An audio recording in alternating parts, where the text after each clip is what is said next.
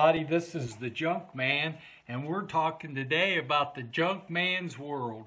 Today I'm going to have a few little deals, and I want to talk about something that I've had this happen to me so many times. And you know, you go out and you're out metal detecting and you're so involved at the whole area and everything. You're going, oh man, I'm having the greatest time in the world. And you're going down through there and all of a sudden, where is my pinpointer? Or, hey, the worst one is my shovel. And I don't know how many times I've lost pinpointers and shovels because I couldn't find them. I'm never going to lose these things anymore.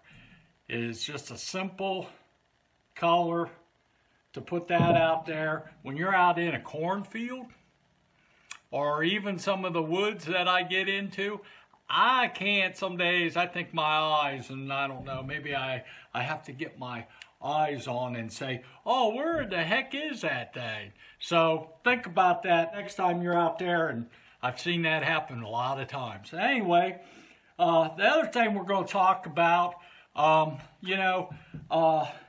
cleaning fines.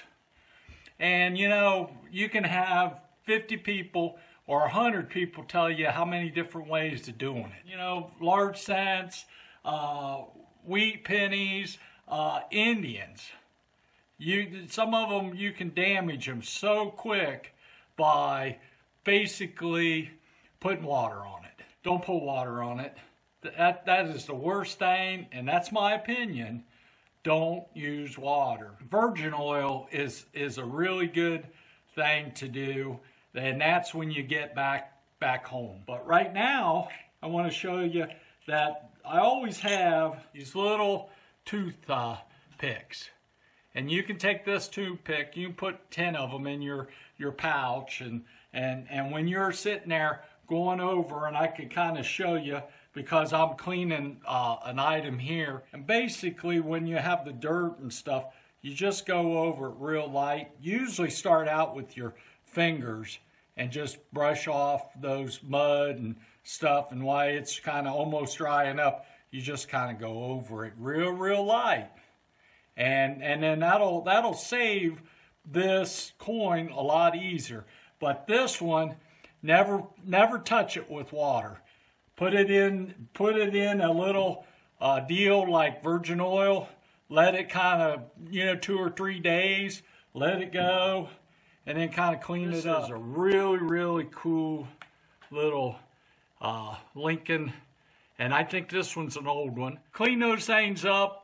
Be careful, get out there and listen to some of the other people that know about oils and stuff, and be really careful what you do, because you can ruin a coin that is so expensive because you decide you want to clean it. I'm so blessed to be alive and get to do the hobby that I love so much, and that's metal detecting.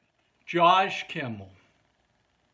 What a great guy he is. He got me on his show, and I know I rumble around and everything, but one of the things, he's a great guy. And metal detecting beyond sight and sound. He sent me a beautiful t-shirt, which I'll wear proudly, because metal detecting is a family event and having fun, and that's what the hobby is all about. What I'm looking to do is the Civil War show in Mansfield, Ohio. I'm going to be up there. I'm going to have my dais outfit out. I'm going to be talking to people that I know, and if you see me out there, come over to the show and check it out. It's probably the funnest event in Ohio, in my opinion. If you want to go to Civil War show and you want to bring the kids and have a great time, check that out.